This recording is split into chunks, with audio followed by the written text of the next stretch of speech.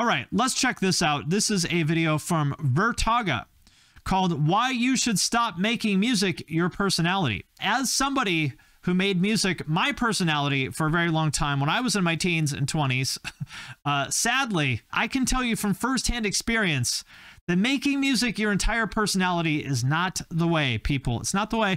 This is a public service announcement. If you're watching this video might be for you.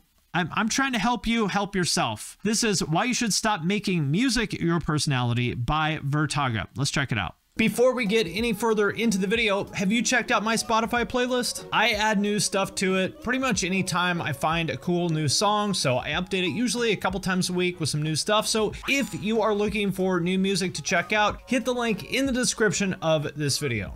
Music, a universal language that transcends cultures, boundaries, and backgrounds. It has the power to evoke emotions, spark memories, and transport us to another time and place. It gives us a sense of hope. I like this Patrick Bateman vibing to some Cardi. Meaning, and especially care. Except for music by DJ Khaled. What's your glass? How much your pickle? How much the glass? How much the glass? God did. God did. God did. How much the chain? How much the chain? How much the chain? God did. You know, for such a simple yet complex subject, people, especially on the internet, make it seem much bigger than it is. Especially on this godforsaken app TikTok, which got all of us. Yeah, I mean, it's interesting how music is one of these things that, like, I mean, pretty much everyone likes music, right? But it is interesting that, like you said, for such a simple thing, it's interesting how many people do make music their entire personality, and not even just making music. People make the consumption of music into their personality, or the consumption of media in general into their personality. Whether that's music, whether that's video games, whether it's movies, it's a very interesting and kind of sad thing. Like, if your whole personality is that you pressed play on a different song than someone else, or you pressed play on a different movie than someone else, I think that's a little bit unhealthy, right? Yeah, Marvel and Disney fans are guilty of this, or Harry Potter fans. It's a little bit unhealthy. Like, I don't think we do that about food, right? Or maybe we do. There was like the bacon people back in the day. Anime, yeah.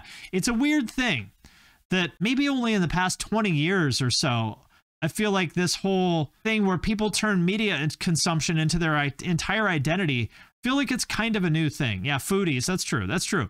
But anyway, let's go on. Scrolling on your phone like a mindless zombie for over an hour a day, myself included. And you know, with such a pinpointed algorithm, it has basically made enjoying music much harder than it should be. For me, I'm a gatekeeper. So when I hear a song I've Me too, brother. Me too. Proud gatekeeper right here. been listening to for a while end up on a bitch-ass app like TikTok sped up with some nightcore bullshit, it ends up being so much less enjoyable. Like, yeah, I mean, see, this is like such an interesting thing. Obviously, he's kind of joking, but it's a weird thing where people feel like they have ownership of the song. So he said, when I find a song that I like and people put it on TikTok, like, you know, turn it into some nightcore remix, I get pissed. But why? I mean, you didn't make it. Like, I understand if you're the musician that made the song and people put out some like weird ass nightcore version of it that, like, in your opinion ruins the song, and that's the version of it that gets popular, I understand why you'd be pissed, because it's like, well, that's my song and you fucking ruined it, and now the only version of it that people know is this shitty nightcore version. I get that. But if you're just a fan, it's not your song, right? I mean, you didn't make the song. It doesn't belong to you. So the idea that people feel this kind of intense ownership over things that they didn't even make is a little strange to me. I cannot stand how low people's attention spans are. Like, they can't even sit straight and listen to the normal version of a song. But to be honest, all of this is besides the point. There is a much serious topic that honestly must be spoken about, and that's your music taste. I hate the fact that people will critique what sounds someone chooses to put in their ears. And there's one term that people who listen to music religiously will have a temper tantrum for. Calling your music taste basic. Well, I'm proud to be basic. Listen, it took me a long time to be basic because unfortunately, I have been listening to weird ass music like Morbid Angel and AC and fucking Have a Hedge and whatnot for 30 years. And it wasn't only until maybe the past, like, I don't know, the past 10 years where I discovered that it's great to be basic. I discovered that being a normie is actually great. Being a normie, being basic is the new hipster. Okay, people? That's what you need to take away from this. Being into obscure shit, that's predictable. That's boring. Everyone is trying to impress everyone else with all the obscure, weird shit they know about. But I think it's time for us to start trying to impress each other with all the things we don't know about. Like when people pretend that they've heard of a band, I want to do the opposite. People be like, hey, have you ever heard of Pantera? Be like, oh, what's that? Oh, come on, you must have heard them. No, I'm not familiar. What about Radiohead? Like, oh, is that a Transformer? I've never heard of it. Not familiar. That's what I want to do. I want to start trying to impress people with all the things I've never heard of. That term has got to be the equivalent pain of hearing DJ Khaled saying another one in every sentence. It's the equivalent pain of nails on a chalkboard. This term will kill the soul of someone who is just trying to show everyone on Ox how much they enjoy something. Oh, God. The person on Ox showing everyone how much they enjoy it. Like, bro, don't... one of my most hated personality traits is people who force their music taste on you. You get in the car with them and they'll like blast something that they know you don't like because they want to like bully you into liking it. Or like, dude, I don't like it.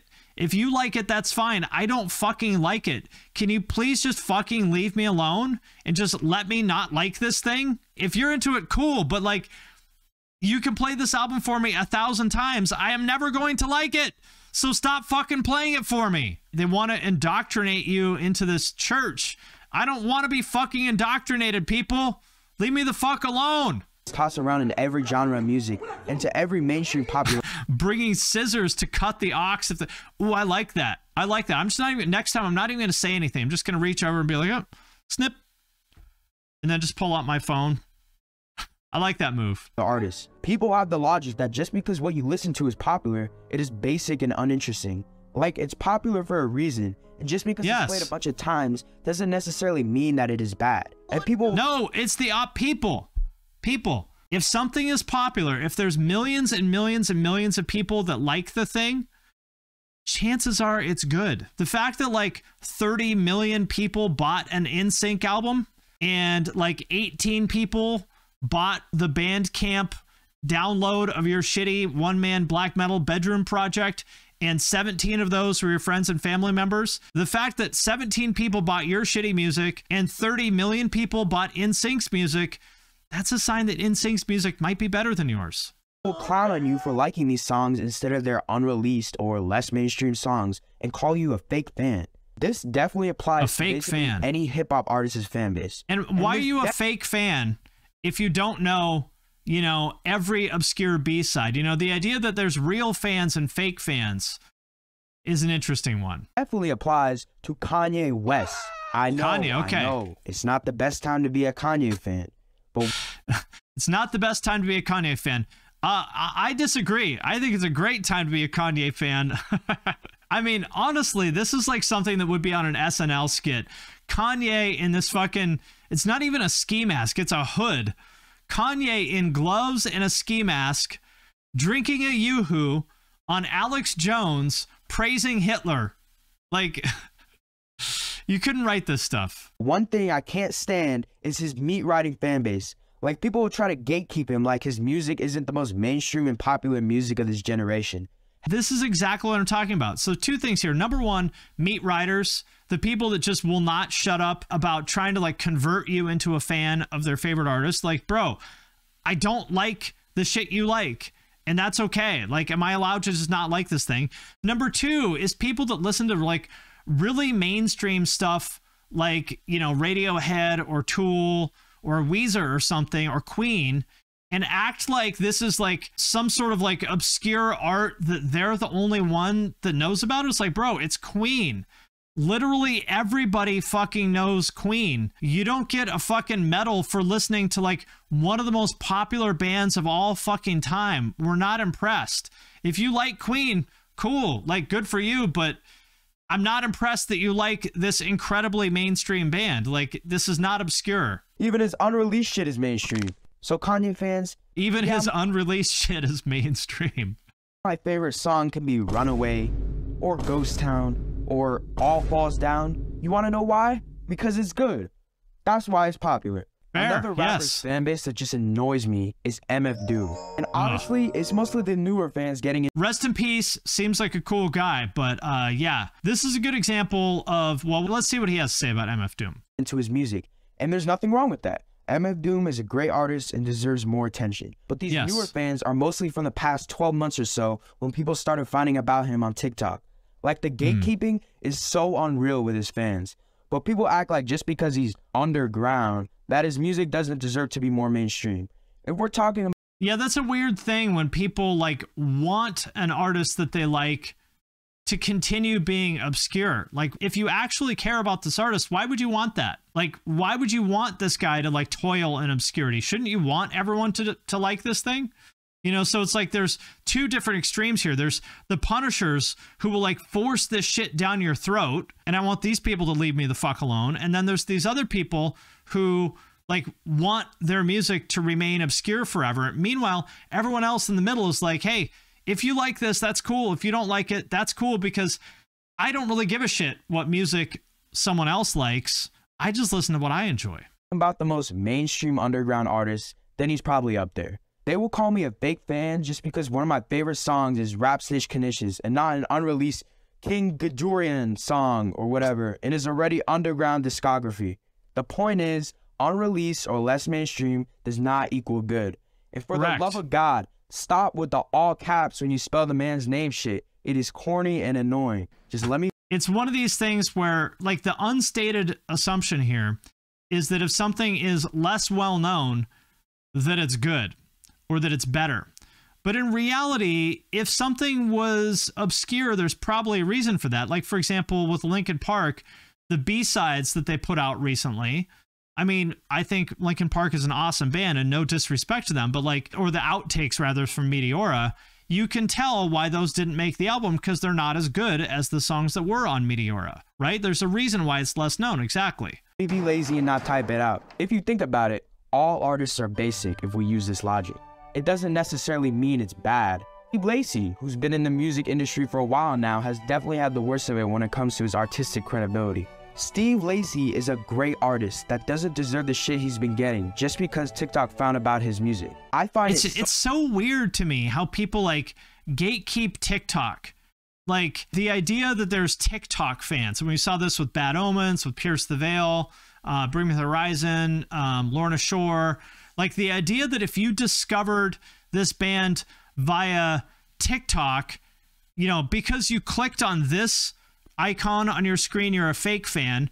But if you clicked on this icon, then you're a real fan. Like, what the fuck? That makes no sense. Like, dude, everyone discovers music on their fucking phone. You're not like a real fan because you discovered it through the Bandcamp app instead of the TikTok app. What a strange thing to gatekeep. So funny how these newer fans can go to his tour and can't even sing the lyrics to his most popular song that blew up because of TikTok. You could tell how pissed off he gets just because he has to deal with his music being over. I mean, it's true that there are people who are TikTok fans that only know the song that was popular on TikTok, and, you know, they go to the show and they only sing along to that song. Well, so what? They bought a ticket. Like, they can enjoy the show however they want to. They're not obligated to go there and know every song. You know, there's tons of bands that I saw that I only know like one song from. You know, you're not obligated to know every song by every artist that you go see. I think that's so weird. Played and spread out to fans that can only sing 15 seconds of his chorus. I mean, Steve is a phenomenal artist. And it's probably... Yeah, I mean, I understand that sucks for him. They didn't even know the full song was just the chorus, A Bad Habit. It kind of hurts. I understand that that's frustrating from his perspective.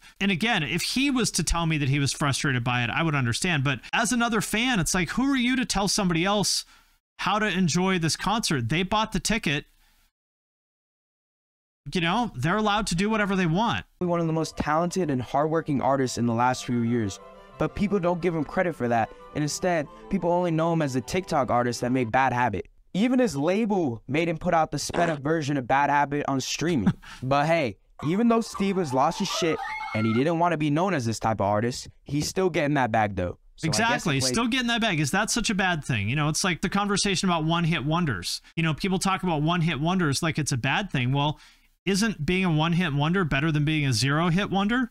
Like, yeah, I guess it's kind of frustrating maybe that people only know you for one song, but it's at least they know you for something, you know? I mean, I would be thrilled with that. Is out. but there definitely are artists who purposely try to gain success off of TikTok.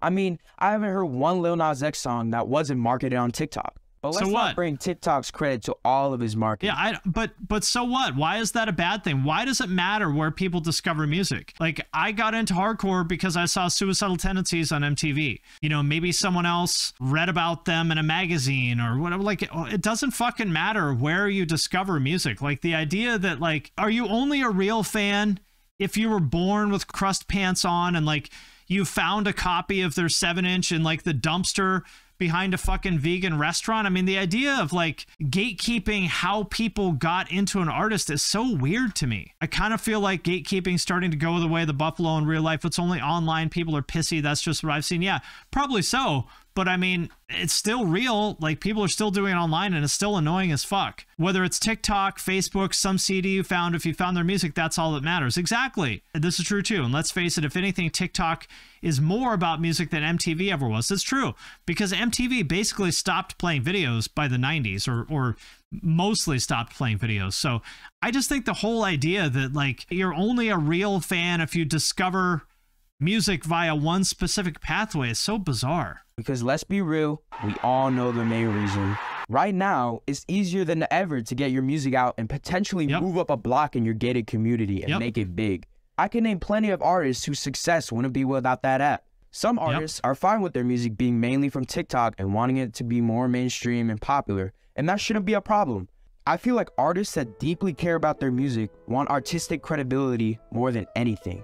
For example, Tyler, the Creator, completely switched up his style and reputation with Flower Boy and Igor. Bro, you can't be so precious about this. It's like these artists that are getting mad because people discover their music a certain way. And like, just the biggest takeaway to me about this whole conversation is stop giving a shit how other people consume music. Number one thing that people do that's irritating is like, stop liking that thing you like.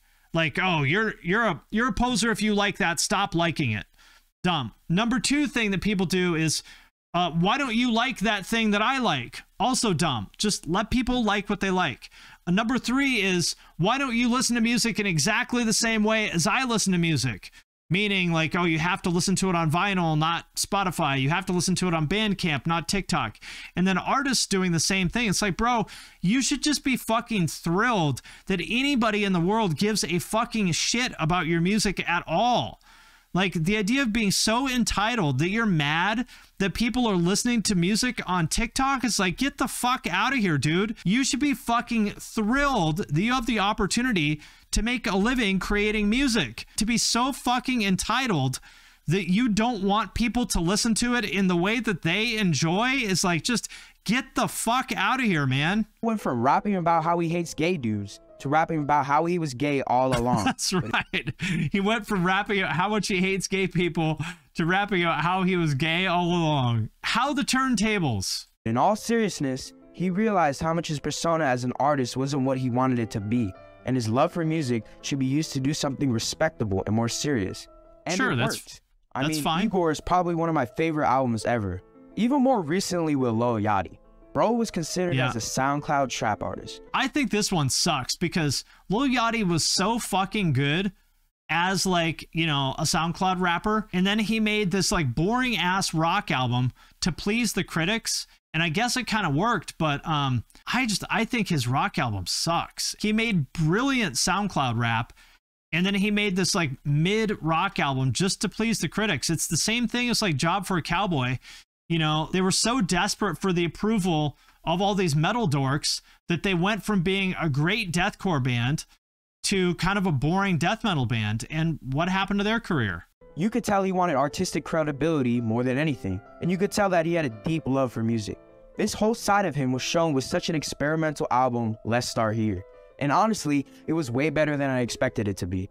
Fantano even rated it as high as damn. Of course he did. And like, but is this worth it? You know, like, whatever. He should do what he wants, and Yachty's rich. But just the larger idea to me is that pleasing critics is so boring. It's so formulaic. That's the larger point to me, is like, to chase the praise of critics to me is Like, that's the least respectable thing that you could do to me as an artist, because what matters is what the people think. If you're a musician, you should not give a fuck what I think.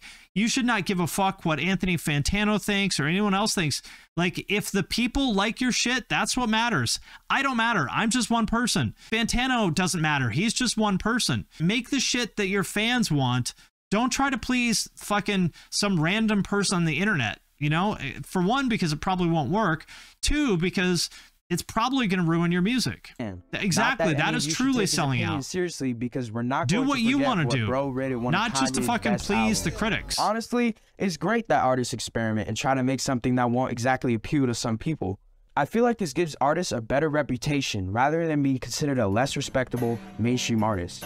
I think more artists should do that if it's their desire. All right. Most people who listen to these types of artists, or even just music in general, are probably the most annoying people you'll ever come across from. I'm not talking about an average music listener or a person who enjoys music a little bit more than others, like me, but people who make that shit their whole life. These are it's the same with sports, though. Just anybody who makes consumption into their identity. Like, it's weird. These people are annoying and it's not healthy. I mean, like, you meet these people that have like a whole fucking room of their house dedicated to like some quarterback. You know, it's like, oh, this is my fucking Tony Romo room. You know, like, dude, this is kind of weird that you're like a 36-year-old man with children and you have like an entire fucking room in your house dedicated to this dude that doesn't even know you exist. That shit's weird. It's the same thing as like K-pop stans, except K-pop stans are 13-year-olds and you're like a 36-year-old man. Are the types of people that make music their personality. Nobody wants to be around a person like that. These are the types of people that will call your taste basic. These are the same people who will clown on you for listening to popular music from an artist. These are the same people that post their Spotify Wrapped or Apple Music Replay and they got over 100,000 minutes. Then they will. And why do you give a fuck what these people think? That is the real thing that's baffling to me, is that normal people feel judged by these people. Normal people like actually try to please these fucking nerds. People, these are the most insufferable bottom of the fucking food chain. Like, these people have zero social currency. They have nothing going on in their lives. These people are fucking losers. You should not give the slightest fuck what these people think, okay? So if one of these people thinks that your taste in music sucks, that's a sign that you're doing something right. Will say, oh, you don't like music like I do. Oh, you're like fucking right, I don't. Like I do, because I have 50,000 minutes listening to it. Correct. Maybe I actually have a life, and I don't spend half of my day with an AirPod in my ear. Yes. Seriously. Then these same people will wonder why they have hearing loss and tinnitus before they're an adult. And why they haven't touched a fucking tit in fucking 6 years. Maybe instead of like alphabetizing your fucking cassettes, you should go out and try to touch a tit. With consent, of course. Here's a crazy thought. Listening to music at full volume for 10 hours a day just might have an effect on your ears. The worst part is, I see it so much more often than it should be. I don't even know how you enjoy music at that point with the amount of hours you spend listening to music. They don't enjoy music. Like, I know those AirPods are nasty, bro. They don't even enjoy music. It's just a tool for them to basically compensate for their lack of a real personality. I feel like the introduction of those streaming service Wraps has really made things worse. Like, it's cool and all to see how many minutes you spend listening to a certain artist and just music in general, but honestly, who gives two shits? Every year, who it's gives just a shit? Week where you see people just posting their rap on their stories, and it just gets so annoying. I'm sure once I post my Spotify Wrapped, then everyone will shower me with praise and tell me how unique and special I am, and finally, everyone will give me the respect that I deserve, because clearly there's nothing more important than having obscure taste in music. Part is that it just makes people want to listen to music for long periods of time, just so at the end of the year, they can flex the amount of minutes they got. Like, that shit has got to be the smartest thing Spotify's ever created. And it turned out to also be the dumbest. Anyways, the big point that you should get out of this video is don't make music your personality. Yes. And don't be afraid to get into music you truly like. And don't I love 311. You guys know my taste in music. You know that I love a lot of things that you're not quote-unquote supposed to like. So what? Listen to what you like. Don't give a shit what anyone tells you what you should or shouldn't like. Bandwagon on music others might enjoy, but not you. Popular or not popular, doesn't matter. Or good. It doesn't matter. Makes you the happiest. Like what you like. I mean, if DJ Khaled makes you happy, then listen to it. Go for it. Yes, Kanye fans, I'm going to listen to Runaway. Okay. Well, there it is, people.